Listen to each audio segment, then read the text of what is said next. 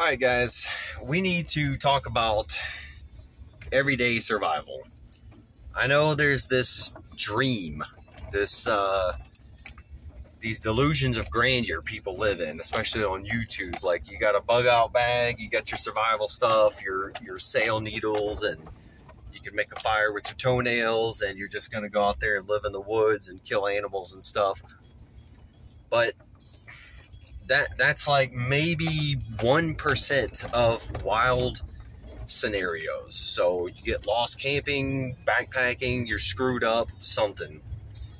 The problem I've noticed in the years that I've been up in the wilderness with my cabin is people just aren't ready for everyday stuff in the woods. And so the perfect example is today I just rescued this young lady. Not really rescued, but she was up here on her dirt bike out here in the freaking woods, and I was going down to the nearest town down the mountain to get a couple things, and I saw her bike sitting there and saw her laying on the ground. So rolled down the window, did the neighborly woodsman thing. Hey, you okay? Good to go, blah blah blah. I get a thumbs up, so I keep rolling. So it takes me about 2 hours turnaround. So when I'm coming back, she's still sitting there. And I decide to stop and see if whatever's going on. You know, it's kind of strange just to be hanging where she was. It was strange to be sitting there. Turns out she started in the woods with her dirt bike with a loose chain coming up here in the mountains. She had nothing with her. She had a dead iPhone, and that's it. And she said she was up here with friends, and they left her. And they didn't know something happened to her. No radio, nothing like that. So she's just sitting there stranded. And she's a younger girl. She did not seem prepared for the woods at all. I mean, what are you going to do? Hike out, leave your dirt bike for somebody to steal it? Or just camp with nothing? She just had her dirt bike gear. And so nothing on her. It's just people come out to the woods, up in the wilderness, and it's like they're in this American safe bubble, like they're at a theme park. Like, oh yeah, we're going out in the woods, going to do some touring and blah, blah, blah. And this is the most common scenario. This is what happens. Your vehicle breaks down, or in her case, her chain came off and she was stranded, and her friends didn't know, number one, where she was, and they didn't know she had an issue.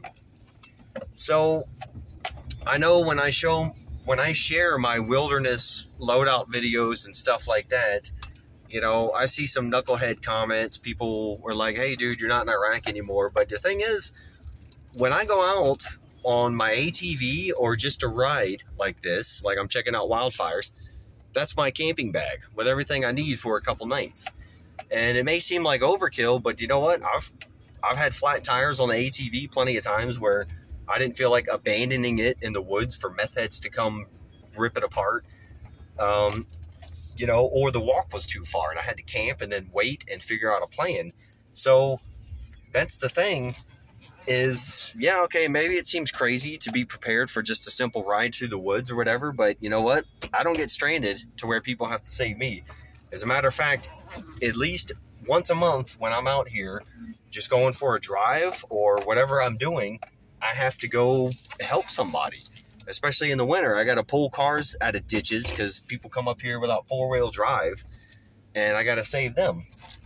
You know, it's pretty funny that people don't pay attention and think about stuff like that. So here's the bottom line. You know, you should plan for your shit hits the fan scenario and all that stuff. But if you're just going out in the wilderness and you don't have cell service, you know, there's some basic steps you can take. Like, let's use this lady on the motorcycles example.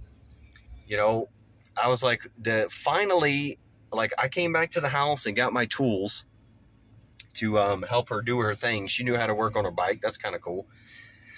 And by the time I showed up with my tools, one of her friends showed up.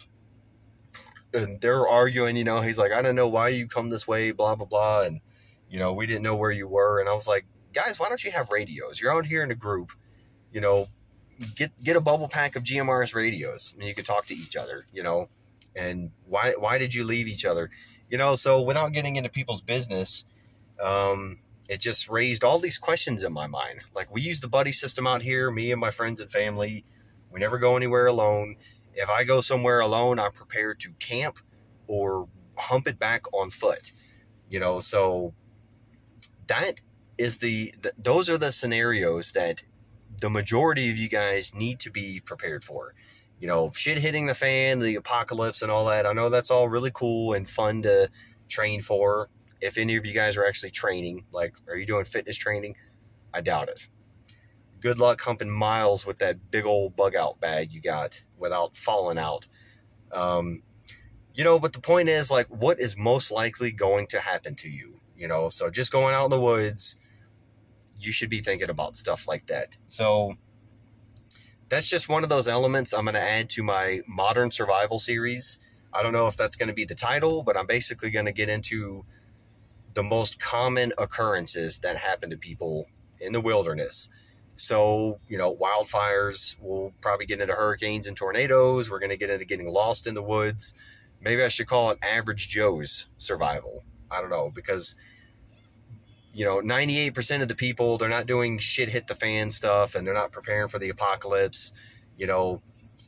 But the great majority of people, especially in America, they need to be prepared for just everyday stuff that happens in the woods. So that's what that series is going to be about.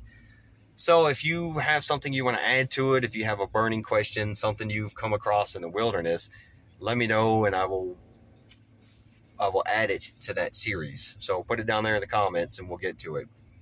Until then, man, you know, I know I could share a lot more of what I'm doing out here. It's really hard when I'm doing chores out in the woods or exploring or whatever. It's hard to remember to put a camera in my face and set up cameras and do all this editing and stuff. So that's where these short videos are coming from. So I hope you guys enjoyed them. If you want to add your input, put it down there. And yeah, you know what to do. Like and share and all that cool stuff. And until then, man, I got some house chores to do. Let's get to it. Out.